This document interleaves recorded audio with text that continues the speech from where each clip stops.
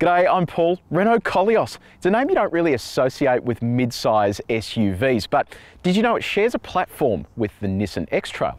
This here is the Koleos Zen, which is kind of like the mid-spec model. It's priced at just under $36,000. And the curious thing with the Koleos is they're always doing deals on them, so you can get them for really sharp prices. Like at the moment, they're doing a 7-year warranty. So makes it a compelling purchase. But is it better than the X-Trail? Because we're not a huge fan of the X-Trail. So what about competitors for the Koleos? We're talking about the usual suspects: Mazda CX-5, Toyota RAV4, Hyundai Tucson. Now, if you do want to skip ahead to other parts of this review, you can use the time codes on the screen, or if you're on YouTube, just go down to use the chapters below. And if you haven't done so already, I'd love it if you could hit the subscribe button and also press the bell icon. That's going to tell you every single time we drive something new. Let's talk exterior. So you can pick from 7 different colors, with all but white being an extra $880. Can someone explain to me in the comments below why white is the cheap color? Is it just because no one buys it? It seems like it'd cost the same to coat a car in white or another color, but anyway, you'd never know this was a Renault because it has such a small badge. Have a look at the size of this thing. It is huge, but it does wear it proudly, and it looks different enough from the X-Trail. Often with a lot of these platform shares, the cars end up looking identical, but this has a unique character to it, and I think it's quite a good one. As a mid-spec model, this actually looks quite high-end and premium. It doesn't look cheap and nasty, which is often what you find at the lower end of the range. So you get front and rear parking sensors, a whole stack of chrome here that offsets the body color. These lights are interesting because you get these cool LED daytime running lights, but then it's sullied by this halogen light. I really don't understand why manufacturers are still using halogen technology. It's like old school. Fog lights down the bottom, and have a look at this. This is quite curious. The chrome runs all the way down the side here on both ends. Kind of gives the car a unique character. I haven't seen any cars before that have this much chrome running down the side of them, but I think it looks good. 18-inch alloy wheels, and then you have a fairly chubby profile tyre there. So this one is a 60 profile, so that should mean that it rides well. The biggest issue we had with the X-Trail was that it is incredibly firm, and I just don't understand why. So hopefully Renault has actually sorted that out and given this a supple ride, which is what you need from a medium-sized SUV that isn't sporty. Nice looking alloy wheels there as well. They're chrome with a sort of graphite finish on the inside edge, and enough padding on the side that you're not going to be scratching these every time you touch a curb. Have your indicator built into the wing mirror there. You have roof rails, proximity entry for getting into the car, privacy glass, and then come around the back. Have a look at this, LED tail lights down here. Now the cool thing is this strip actually continues all the way along. Just like those chrome elements on the side, they've made this unique enough and different enough from the X-Trail to give it a bit of a design that will help it stand out. And I think for the most part, Renault has actually done a really good job here with differentiating this from other medium-sized SUVs. Let's talk interior. Okay, this is an interesting place. Let's start off with the basics though. So dashboard looks really nice. It flows across the top there. It all looks like soft touch material. I will check how soft it is in just a second. And they break up that plastic cladding with these highlights over here. But what I'm not loving is this center section. There's a whole lot of piano black in there, and then you've got this tiny looking screen. I don't know, it just looks kind of underdone. But ahead of the driver is a nice LCD display that kind of makes the interior look a little bit more modern. And then the rest of this looks quite nicely laid out with some grab handles just in case you, I don't know, go off-roading or do something crazy that requires grab handles. So let's get our hardness tester. Motoring journalists always whinge about soft touch materials. This is going to test how soft a soft touch material is. It goes from 0 to 100, where 0 is soft and 100 is hard. Let's give it a crack on that dashboard there. Yeah, that's not too bad. And what about this center console? Let's see how that looks. That's pretty reasonable as well. So it is a pretty soft touch interior. Overall build quality looks pretty good as well. Everything's in place, nothing moves around. Feels like this is going to stand the test of children being thrown at it for 10 years' time. Let's talk infotainment. I'm going to go through a detailed review of R-Link 2, which is Renault's infotainment system, plus the screen ahead of the driver. So we'll split this into 2 parts. Let's get stuck into it. So it is a 7-inch infotainment screen. You have shortcut buttons down the bottom here for home, one to make the screen go dark, and they're kind of capacitive touch buttons, one for your assistance systems, and then one to get you back to the display menu. So we'll jump straight into maps. The car comes with inbuilt satellite navigation, and then you can flick through those different menus here, zoom in and out if you need to. It's not the world's quickest system, but it does work pretty well. Let's try popping in a nav address. We'll see how quickly it does what it needs to do. We'll go points of interest, and we'll try Melbourne Airport. Oh, this seems a little complicated already. Here we go. M-E-L-B-O-U-R-N-E.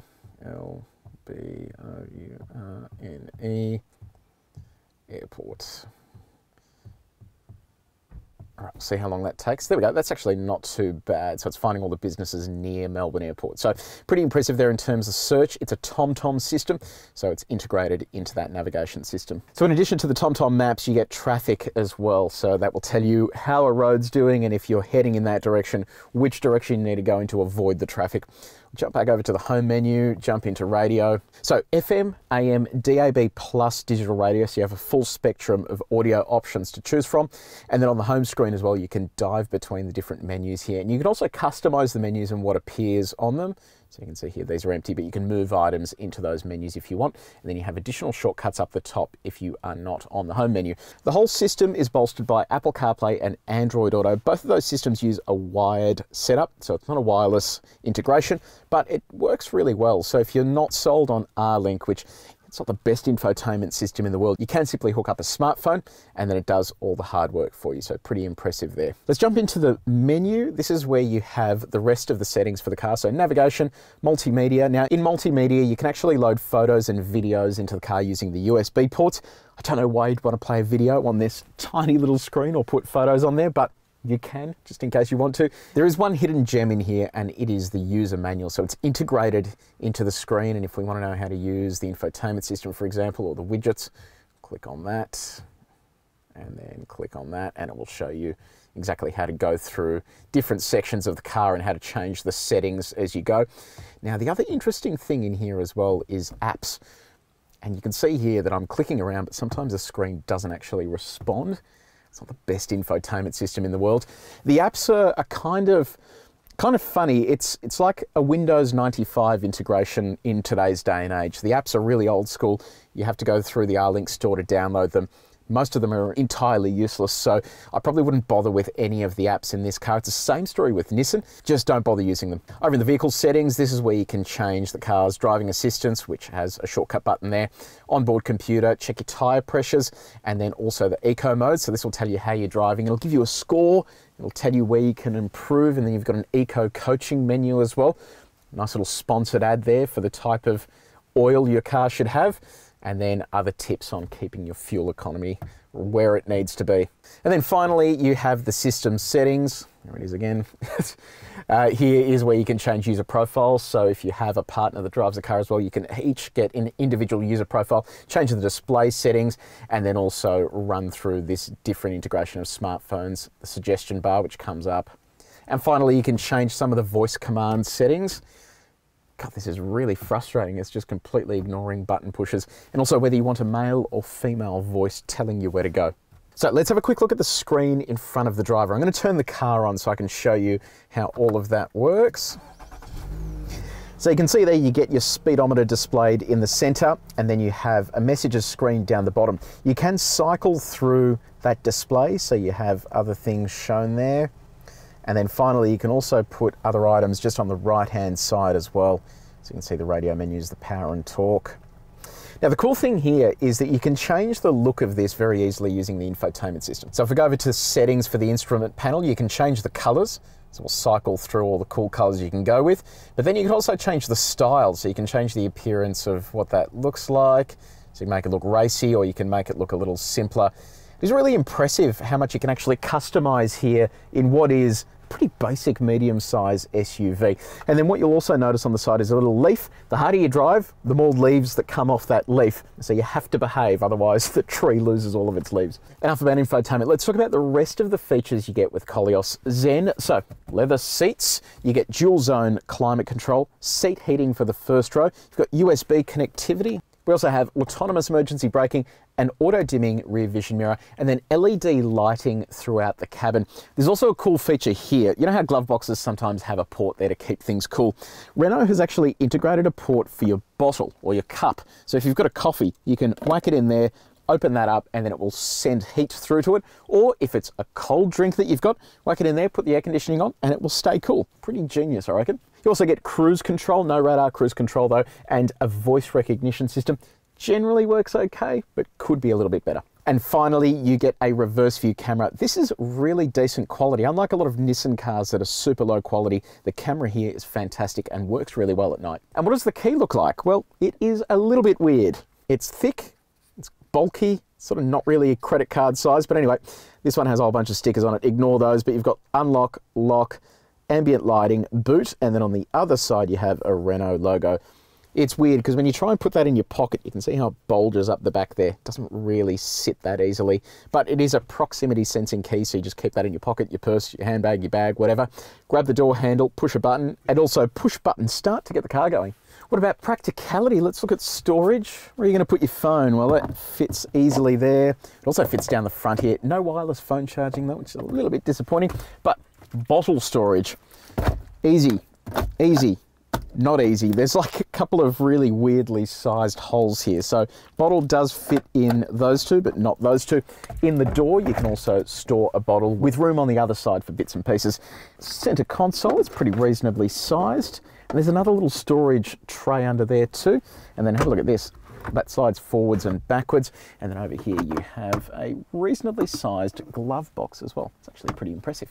In terms of comfort, yeah, this seat's really nice. So leather-clad seat, hugs you in nicely, and the steering wheel is a really good size too. It sits nicely in the hand. You don't have any paddle shifters or anything to complicate things. And then Renault has this weird pod thing behind the steering wheel, which is how you control the volume. Then up here you have storage for sunglasses as well. Let's talk about the second row of the Koleos. I seriously have mountains of room here. Have a look at that. I've got heaps of knee room, fair bit of toe room, and I'm sort of comfortably seated here. My head's not touching anything. It shares a platform with the X-Trail. I don't understand how it has this much space. And my seat's in my normal driving position as well. So interesting. Rear air vents here, 12-volt outlet, no USB charging, unfortunately. And in terms of bottle storage, there's a center armrest here that you can lean on with two cup holders and a little one in the middle there. And then you have storage in the door as well for a bottle and then other bits and pieces. Two map pockets, ISOFIX anchorage points for the kids. And overall, it's just a really comfy place to be seated with excellent visibility out the windows. Let's talk cargo space. There is a slight problem here. So you open the tailgate. It's not an automatic tailgate, by the way, it's just manual. I can't fit under here. I'm not massively tall, but I can't really sort of get under here without knocking my head. So that could be a little bit frustrating. Now, what about space? You have just under 460 litres of cargo space available here and expands to just under 1,700 litres. Under the cargo floor, you have this cover, but underneath that cover, you have a full-size spare tyre. And then off to the side, you have storage as well, plus a 12-volt outlet. There's a light there too. The cargo blind can be detached pretty easily like that, but keep in mind there's nowhere to actually put it because of that full-size spare tyre. Dropping the second row is pretty straightforward. You pull this lever here, that gets out of the way. Pull this lever here, that gets out of the way. Now, what does it look like with our luggage inside for reference? All fits in nice and neat. So overall, a really good boot space let down by a door that doesn't go high enough. So we've hit the road in the Renault Koleos. What is under the bonnet of the Koleos? So it's a 2.5 litre naturally aspirated 4-cylinder petrol engine. It makes 126 kilowatts of power and 226 Newton meters of torque. And it sends that torque through a continuously variable transmission. So it's not a traditional torque converter with stepped gears.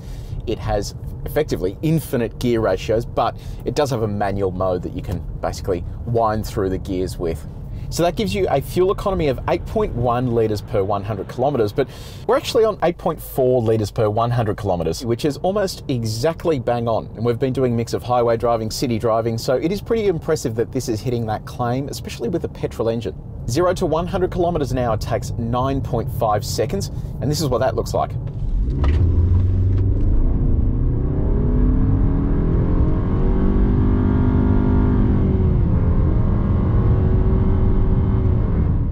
The Koleos is available as both all-wheel drive and front-wheel drive. This one here is the front-wheel drive version of the Zen at this price point. For the most part, it does a pretty good job. I don't really think you need all-wheel drive in a car like this. The only downside to it is that it can get a little scrabbly if you don't have much traction, and you'll see that traction control light flashing. How does it feel behind the wheel? Well, let's give this a little punch here. Yeah, look, it's reasonable. 226 Newton meters of torque isn't a groundbreaking amount, but it's more than enough for what this is. The CVT also takes a little bit of time to wind up, and it can get a little bit noisy, and that's inherent with continuously variable transmissions. They sit within the peak torque band, so they have to rev the engine up and hold it there to extract as much potential as they can from it. So what's the ride like? We often complain about the X-Trail being a little bit too firm as we roll over a speed hump there. It's actually fantastic. Renault has gone and tuned this the way the X-Trail should be tuned, which is soft and supple. It doesn't need a firm ride, so even with the 18-inch alloy wheels, it really just soaks up bumps beautifully. There's not a great deal of noise coming into the cabin either, so if you are doing a long distance drive, it's not going to get too droney behind the wheel. What's visibility like? Well, at the front, excellent. Out the sides, excellent. The wing mirrors are really big as well, so they make seeing out the side easy, and you can see the little blind spot monitor there. Looking out the back window, it's a surprisingly narrow window, so you don't get a great deal of visibility there, and if you do have 3 passengers abreast along the second row, it's going to be a little tricky to see out the back of. Okay, so one thing that has me seriously confused is the cruise control. There are buttons here for the cruise control, but to switch it on, you've got to go down here beneath the handbrake, and that switches between cruise control and the speed limiter. I just don't understand why that couldn't be here on the steering wheel. What about the steering? Well, the steering is actually really not too bad. It's not overly light, not overly heavy. It sits nicely in the middle there. And that means when it comes to parking, it's going to be easier to squeeze this into parks. It's not going to be heavy or too cumbersome. I really do like the sportiness of this wheel with that sort of semi-flat bottom on it. If you do want to tow with this car, you're probably going to want to option for the all-wheel drive. But if you do stick with the front-wheel drive, you have 2,000 kilograms of braked towing capacity, and you're not going to be doing any off-road driving in this car, I know that. But in terms of ground clearance, 210 millimeters. So that means you should be able to get over most things without too many dramas. But keep in mind, given it is front-wheel drive, you're not going to get very far if you venture off-road. So the Renault Koleos. Actually pretty impressed with this. I wasn't expecting it to be as good as it is, especially when it shares a platform with the X-Trail, which is kind of an okay SUV, but could be much better. They've done a really good job in compliance for the ride and also with standard equipment. It comes loaded with everything despite the fact it's just one up from the base model. It is let down by the infotainment system. It's not very good, but it does come with Apple CarPlay and Android Auto, which fixes most of that. Let me know in the comments section below whether you have bought a Koleos. What do you think of it? What's it like as a long-term proposition? Does it surprise you as much as it surprises me? If you did find this video useful, make sure you hit the like button, follow it up with a subscribe, and also press the bell icon, because that's going to tell you every single time we drive something new. But until next time, take it easy.